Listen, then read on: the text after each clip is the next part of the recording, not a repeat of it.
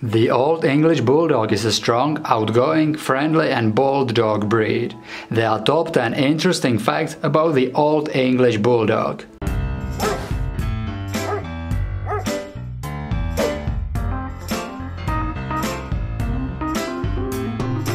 I would love to thank these Instagram profiles for letting me use their photos in this video. If you will like the Old English Bulldog and you would love to see more of it, definitely check them out. Links are in description. Number 1. Origin.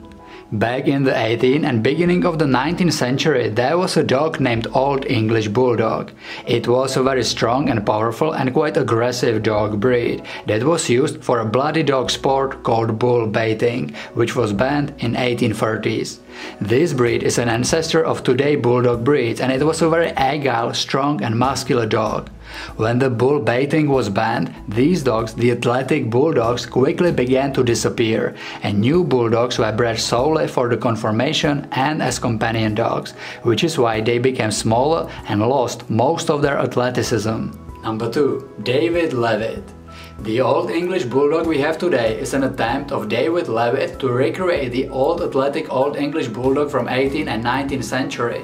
He wanted to recreate their athleticism, agility and better health, but these dogs shouldn't be that aggressive as the original Bulldog.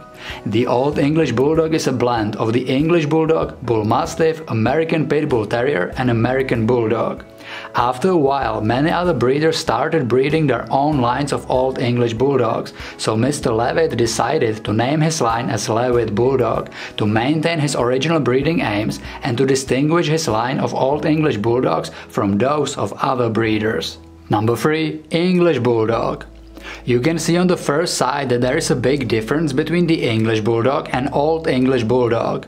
The Old English Bulldog is taller, not so wrinkly and overall much less extreme in terms of bulliness. It's also much healthier breed which can reproduce itself naturally, unlike the English Bulldog, who very often must be born by caesarean section. The Old English Bulldog also doesn't have that big problems with breathing nor with overheating. The Old English Bulldog is also more lively, playful and energetic than the English Bulldog. Number 4. Companion. Great fact is that even though these dogs look intimidating, their temperament is very friendly, affectionate, eager to please and totally outgoing. These are just amazing family companion dogs. Some of them might have protective instinct and be a little bit territorial, but this is vastly influenced by early socialization. Most of the Old English Bulldogs love its family and they want to be around its owners all day long. They are also good playful partners for kids, but you should never leave any dog breed with a very young child unsupervised. These dogs are also okay with other dogs and other pets in the household, especially if they are raised together from the puppyhood. Number 5. Training. Even though this is quite intelligent breed with eager to please personality, they are not total pushovers to train. It's mostly due to the typical bulldog stubbornness, which most of them exhibit from time to time. The training sessions should be short but regular, and the training should be very patient and consistent. Overall, it's not terribly hard to teach the Old English Bulldogs all the basic obedience commands and even some fun tricks as well. Number 6. Exercise. Old English Bulldogs are big individuals when it comes to exercise, and while some are very lively and playful, others are typical couch potatoes. On average, these dogs have moderate exercise needs. They do need regular exercise that will occupy their mind and body. Several daily longer walks accompanied with good playtime or fun training sessions should be enough for these dogs. Number 7. Size. This is an athletic and muscular dog breed with average height between 16 to 20 inches, which is 40 to 50 centimeters, and weight is typically between 50 to 80 pounds, which is 22 to 36 kilograms.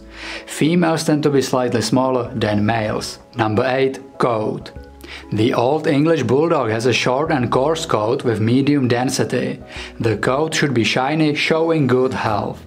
Officially, according to the breed standard, you can find this breed in brindle, white, fawn, red or black, all with or without white spots and patches.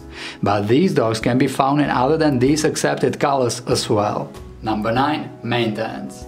The grooming and maintenance of Old English Bulldog is very easy.